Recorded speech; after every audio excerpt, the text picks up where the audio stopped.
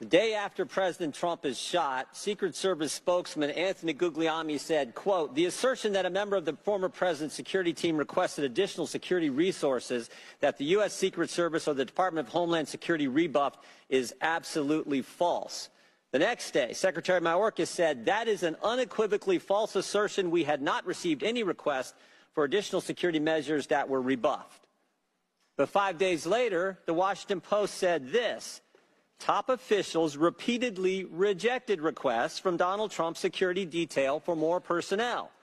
The next day, the New York Times said this: "Mr. Guglielmi acknowledged that the Secret Service had turned down some requests for additional federal security assets for Mr. Trump's detail." So which is it? Because both statements can't be true. Were you guessing or lying when you said you didn't turn down requests from President Trump's detail?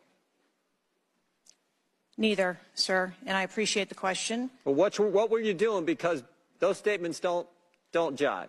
So what I can tell you is that for the event in Butler, there were no requests that were denied.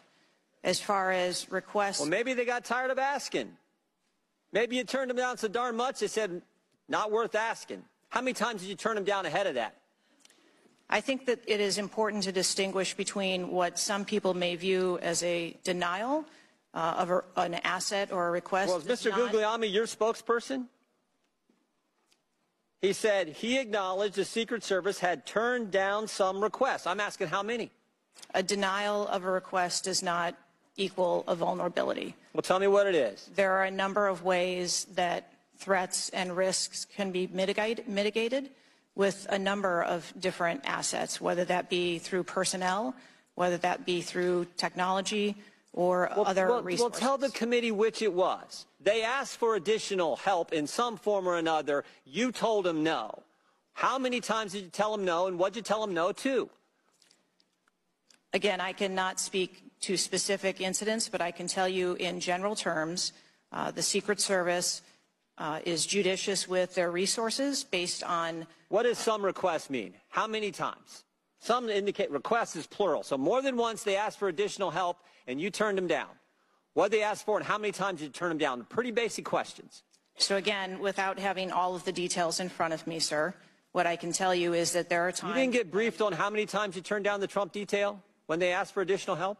I'm sorry. You didn't get briefed on that before you came to this hearing knowing you were going to get asked that question? What I can tell you is that in generic terms, when details make a request, there are times that there are alternate ways to cover off on that threat or that risk. But that's not what he said. He said they were denied certain requests, some requests. This is your spokesperson, not me talking. This is the Secret Service talking.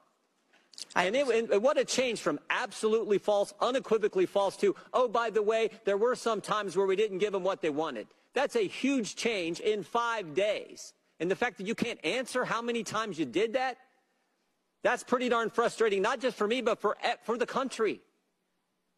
I hear your frustration. Let me ask you this. Were any of those requests denied to President Trump's detail after you knew about the Iranian threat? What I can tell you, again, I don't know the specifics, is that there are times when we can fill a request. It doesn't necessarily have to be with a Secret Service asset or resource. We can fill that request with locally available assets. You spoke to anyone at the White House since July 13th? Yes, I have. Who'd you talk to?